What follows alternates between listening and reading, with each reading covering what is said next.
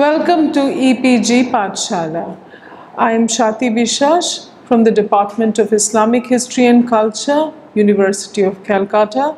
Today we are going to discuss from the module Delhi Sultanate, Agriculture and the Rural Class from the paper Economic History of India from the earliest period to 1707.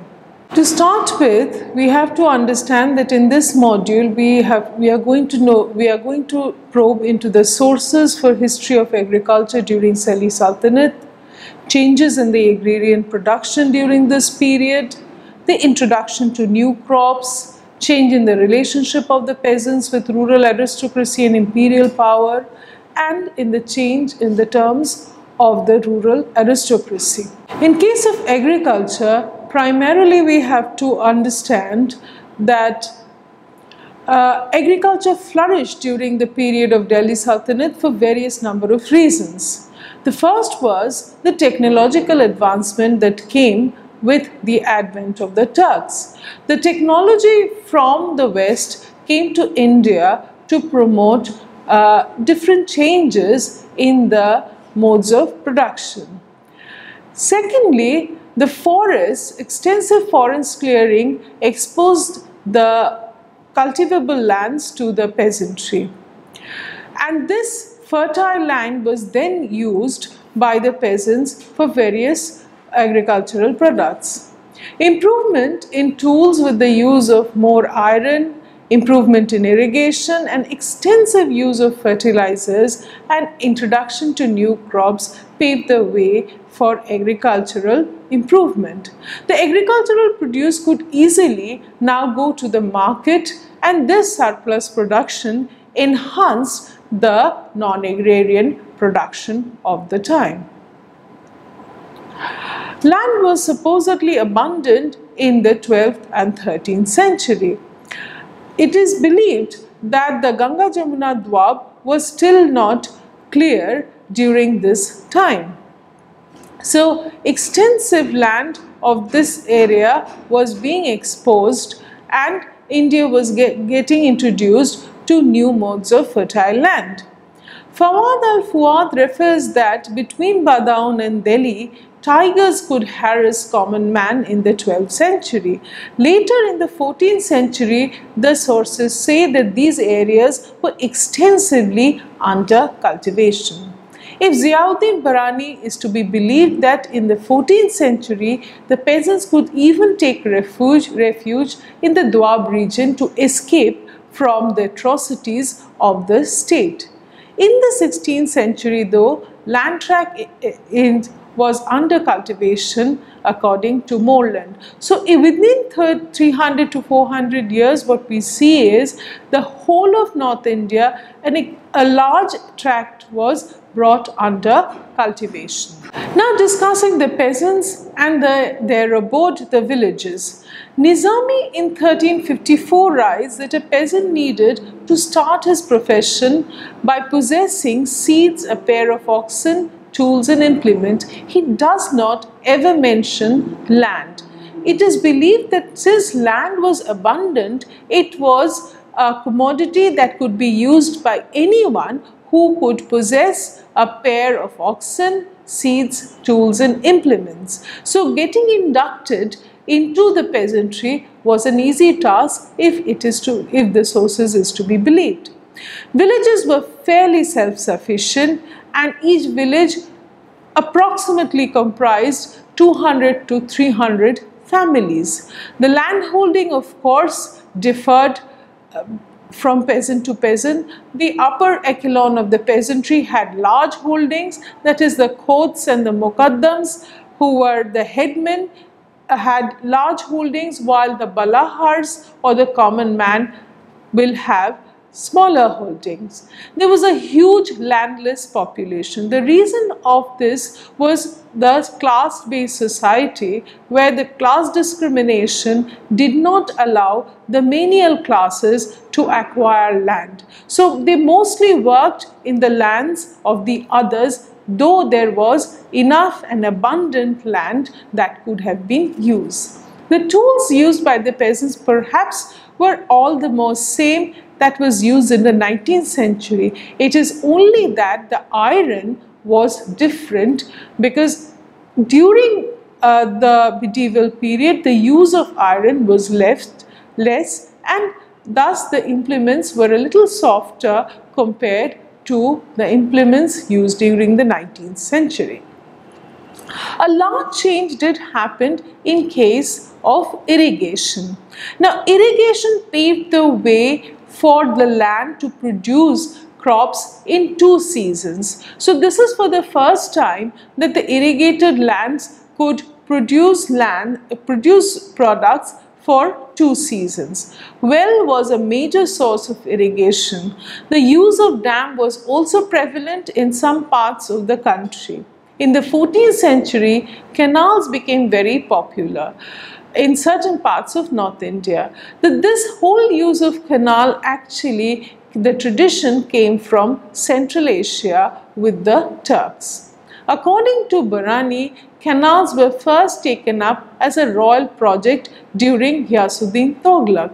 Later, during Firoz Tughlaq, on a large scale, canals were dug. Firoz Tughlaq constructed 2 famous canals, Rajabwa and Ulukhani, carrying water from Yamuna river to the area of Hisar. The 3rd canal carried water from Satluj, and the 4th carried water from the Ghaggar. The 5th canal carried water from the Kali river with Yamuna, and it connected Delhi with rest of North India. According to Sirajus Afif, Hisar with the irrigated water could cultivate Rabi and the Kharif crop, that is summer and winter crops.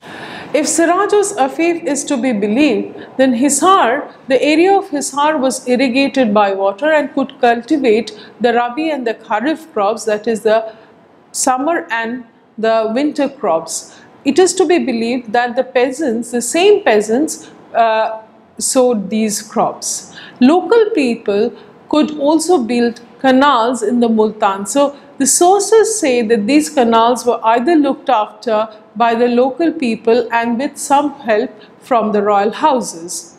Water was raised in various methods during this time. In ancient times, we do hear the reference to Araghotto, which is a kind of a pin drum system.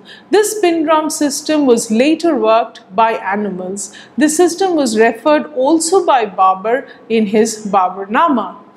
Persian wheels came much later, but it revolutionized the irrigation system. Now, coming to the crops in agriculture, the information regarding it is very, very scanty and scattered, and there is no way to verify them. But it is also true that there were abundance of crops, and the per head consumption was satisfactory. It is believed that the per head consumption during medieval period somewhat increased. Ibn Battuta writes that there were large number of crops grown around Delhi during this period. Some lands produce crops in 2 seasons according to him, and this may be true in case of a small portion of land. Most of the land which was not irrigated could not produce these 2-season crops. There is an interesting record of a merchant named Takeraferu of 1290 who says that there were 25 crops which were grown in and around Delhi, and he also gives the estimates of these crops per month, per bigha, but of course there is no other source which could verify his account. He mentions that these crops were regularly sown for many years. Now, he of course interestingly excludes indigo and poppy, and indigo remained to be, even at that time, the large export item in agricultural production. It can be said that indigo and poppy was not grown in and around Delhi. Now, crops mentioned by Takeraferu also excluded the crops that was introduced in the 16th century, namely tobacco, maize, potato, groundnut, chili and tomato. Barley and jowar, which were the lower degree crops, or which fetched less amount of money, paved way to wheat and rice in the fertile land later. But of course, it paved way to wheat and rice along with gram and cotton. A statistical index from the account of Barani, Abul Fazl and 19th century record indicated that the demand of gram and cotton remained the same till 19th century, while the demand for barley and jowar declined to a considerable amount. Now, this can be the reason that the standard of living of the people rose and also the taste rose. So therefore, the consumption pattern altogether changed in India from this time. So from a lower rated crop, it now moved on to crops like rice and wheat, which became the staple instead of barley and jowar, even for poor people. According to Sirajul Afif, the price of barley and gram was half of that of wheat in the areas of Delhi. In the 14th century, the prices of gram, wheat and barley rose as irrigated land produced these crops. So we have to understand that crops that were produced in the irrigated land fetched more money for the peasants, but it also was cost effective for the peasants. From the account of Umari and Barani, one can estimate that the three kharif crops, paddy and two pulses, that is mash and moth, were much underrated during the Delhi Sultanate, initial years of Delhi Sultanate, but the prices rose in the 16th century. The high-grade sugar was much pricey in 1310 compared to 16th century, that is 1595. The ordinary sugars was almost the same price as the wheat. But of course, we have to understand that for common people, the consumption of sugar was much less compared to the 16th, 17th century account. The wheat and sugarcane produced in the irrigated land during Alauddin Khalji fetched more price compared to the other crops produced in non-irrigated land. The kharif crop thus was less expensive. The hardier rabi crops like gram and barley fetched low prices because they did not use the irrigated water. India also boasted at that time about the wasteland and the cattle. Wasteland was large, adjoining to every village. It is believed that some of the villages could have 20 to 30 kharak pasture lands or wastelands. So Sirajul Afif mentions two villages in Hisar which almost had 50 to 40 kharaks or cattlemen. The Arabic work Masalik al-Absar refers that cattle was available in large quantity and it was low priced. Bullocks were used for carrying goods mostly because that was cheaper mode of transport compared to the use of cart. Production and sale of ghee was lucrative, and it is believed that some of the Multan merchants could even afford to have 30 to 40 slaves by just selling this product. This was also a time which saw sericulture in India.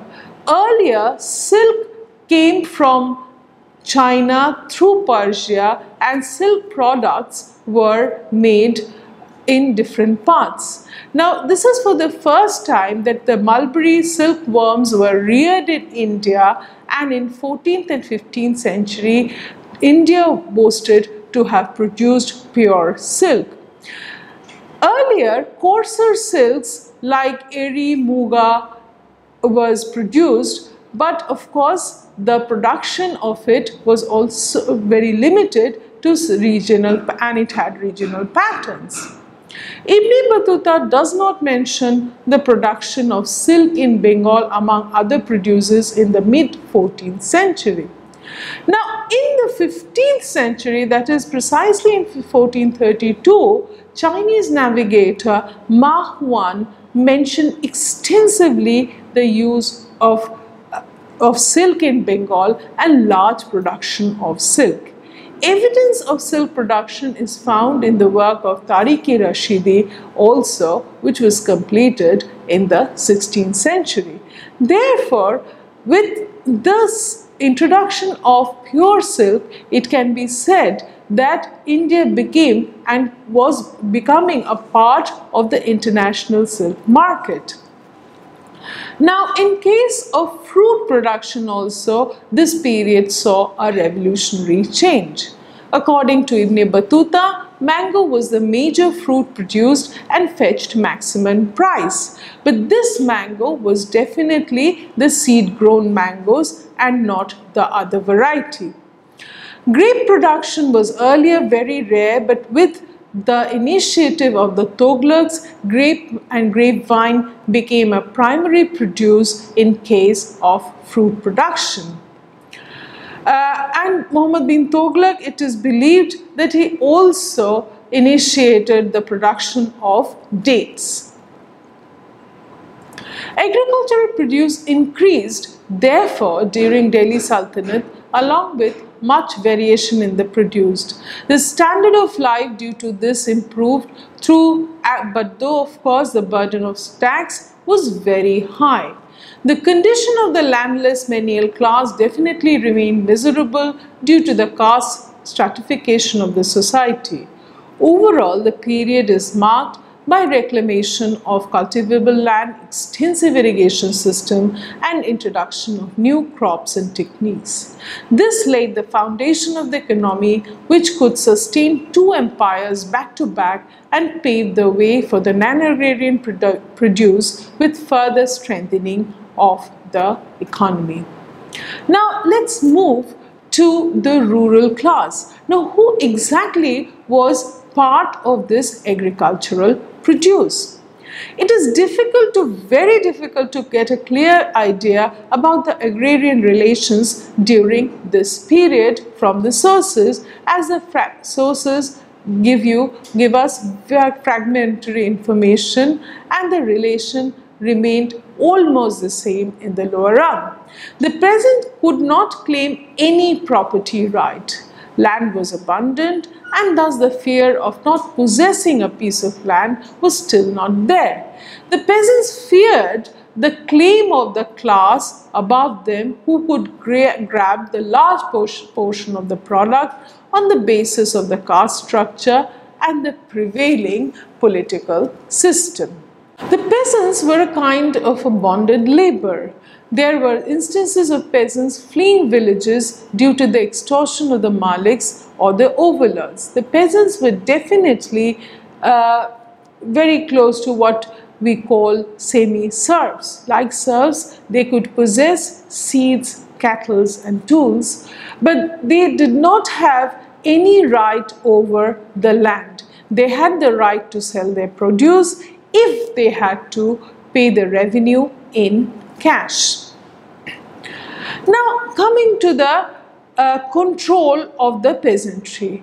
Mostly the peasants were controlled by the traditional heads of the villages. Now, these traditional heads were referred as khots and muqaddams. If Barani is to be believed, then these khots and muqaddams were the large peasants with very big holdings within the village. The term khot was widely used and remained in vogue in Gujarat and Deccan long after 16th century. Before Alauddin Khalji's order, which brought the khots almost to their knees, khots were exempted from paying land tax or kharaz-i-jizya, house tax or gharai, and the cattle tax or charai. They even insisted on a tax on their own known as Qismati Khoti on the peasants. Now, this Qismati Khoti was an arbitrary tax. Alauddin Khalji, through his ordinances, curbed the powers of the khots by declaring this arbitrary tax or kismati khoti as illegal and punishable. He insisted that the Khots, as like any other peasants, would pay kharaj and land tax at the same rate. House tax, charai, and the cattle tax of Dharai became compulsory for all the peasants, including the Khots during this time. Barani again states that the Khots became so poor that no traces of gold and silver remained in the houses, and even their women had to go to the households for work. The stern measures were repealed by Ghiyasuddin Tughlaq, but of course he did not bring back any arbitrary taxes like Ismati Khoti, but of course they were exempted from giving kharaj, charai and gharai. So therefore it can be said that Khots were like the peasants who were in the periphery of the aristocracy, and their fate solely dependent on the power of the center. If the center was very stern, they would be turned into an ordinary peasant, and if they were left on their own, they could even become the aristocrats of the villages.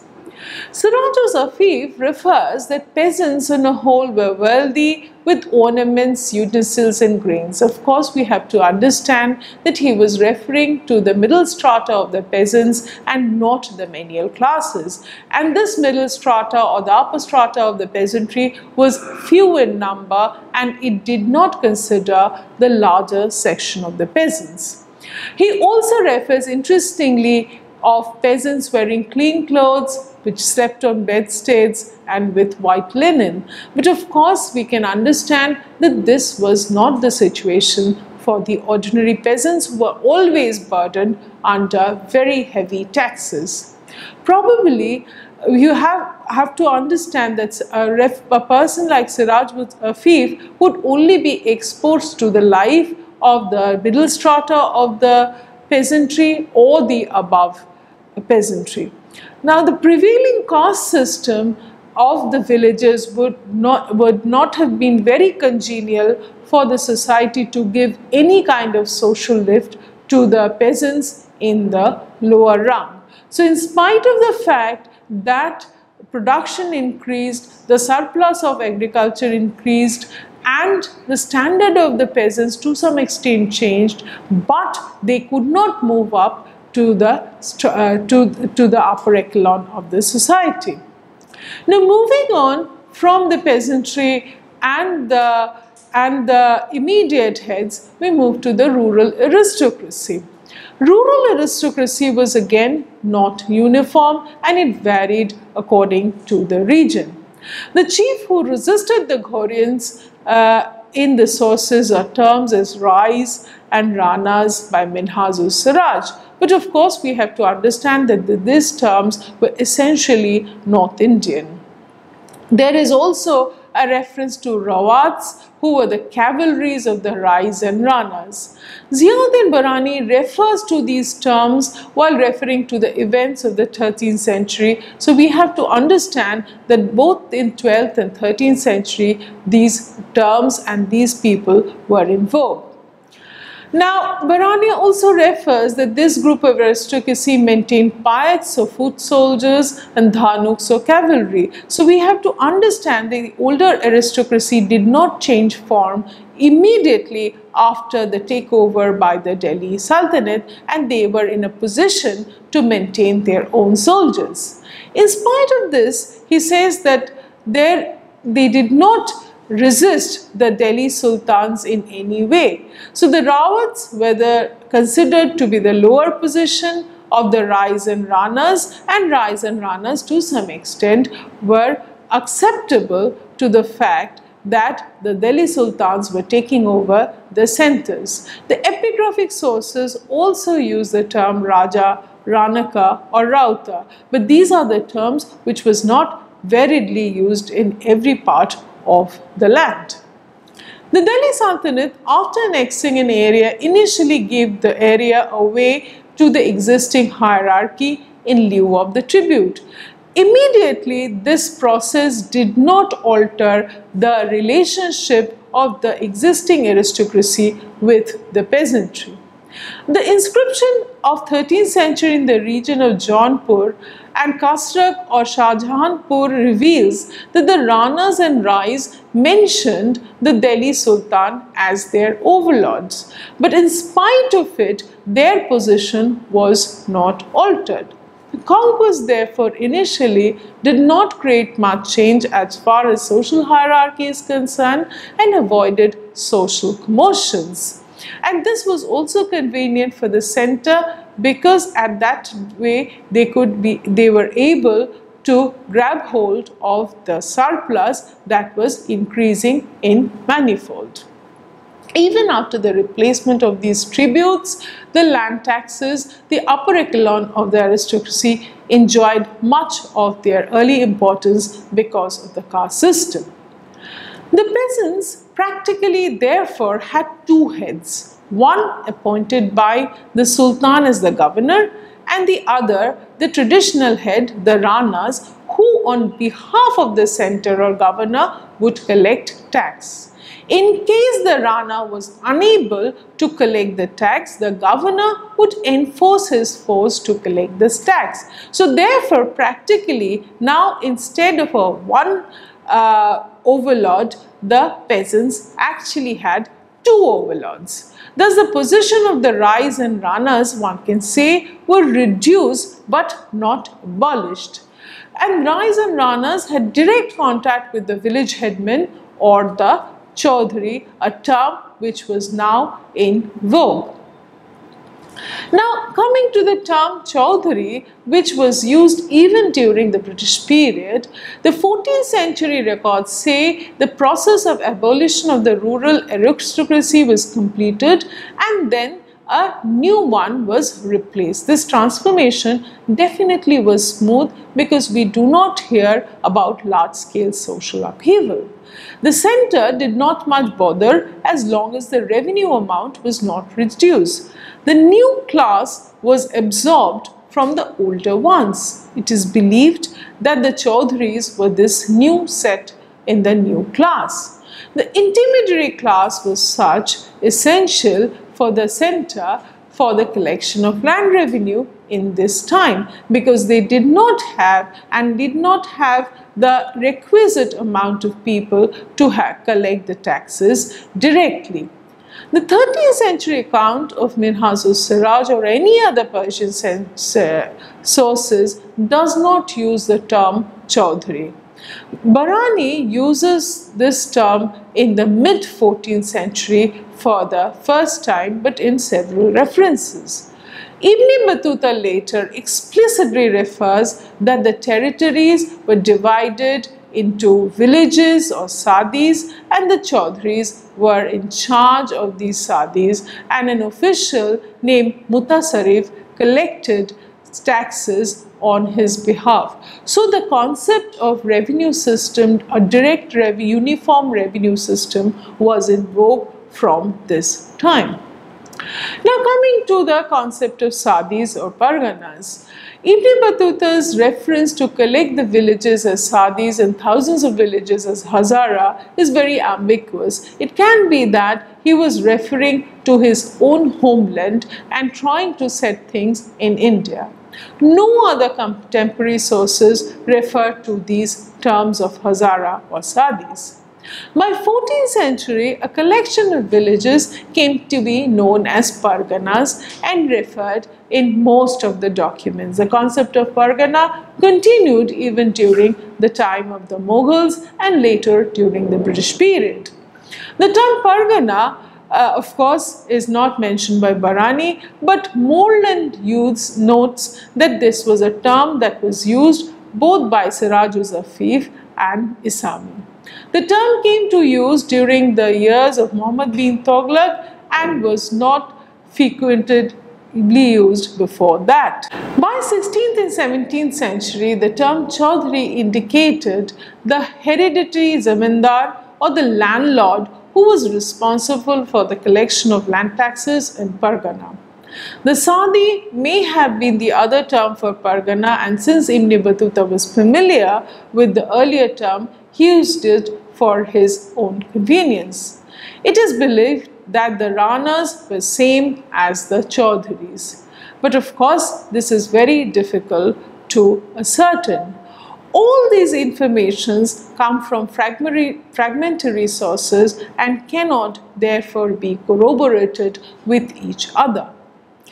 In another account of Maharu, he refers to the term ambiguously, but of course it is not very clear whether the term could have been used during his time. Maharu claims that the peasants paid taxes only when they were forced. Therefore, the tendency of tax evasion was always true, but the reason can be that taxes in this part of the land was always very high and irrational. In 1353 AD, Firuz Tughlaq went to Bengal's expedition. He used terms like Maliks, Muqaddams, Mafrozis as zamindars if Maharu is to be believed. In the middle of the 14th century, the land revenue system divided the subjects into two groups, the peasants, that is the Dahakins, and the zamindars. The term zamindar henceforth was the blanket term for all rural aristocracy. Now this term was also in vogue during the time of the Mughals and the British. Mafrozis were state appointed heads in place of the earlier headmen. Muqaddams definitely were the same status as that of the Khots, and Malik was a term used generally for any superior class collecting the taxes. The term zamindar was a blanket term, as we have understood, during the Sultanate period, and it initiated to create a uniform land tax system with very little regional variation. Thus, there can be a possibility that the term like zamindar was becoming a uniform term with uniform power. The 15th century situation altered, and the independent unit of Delhi Sultanate were restricted to certain areas. That there is a possibility that older aristocracy revived their positions. Thus, the Khokars of Punjab, the Khanazads of Mewar, and the chief of Gwalior and Katihar became powerful again. Interestingly, records say that in certain parts of Bihar during Sikandar Lodi, there were two sets of village, one held by the peasants and the other headed by the Muqaddams, while the other was in control of the zamindar. The successor of Sher Shah rebuked the rural aristocrats and complained that they did not pay their own tax and exploited the peasants to a greater extent. So therefore, the tussle between the center, the middlemen and the peasantry always remained the same, and the tension could never have been solved. Thus, it can be concluded that the rural aristocracy enjoyed hereditary rights on the basis of it was able to control the peasantry. After due payment to the center, they could arbitrarily collect tax if the vigil of the center was weakened. The center, though, did not directly control the social life of the villages, and thus the existing caste system always gave an edge to the rural aristocracy. So if we have to conclude this model, we have to understand that agriculture flourished during the time of Delhi Sultanate for various reasons. The agrarian surplus gave the boost for the non-agrarian production. The agrarian surplus also changed the standard of life of the masses. The agrarian relations also changed slowly with new overlords without much commotion in the social strata, and the changes paved the way for expansion of the Delhi Sultanate and paved the way for the Mughal Empire in the next century. Thank you.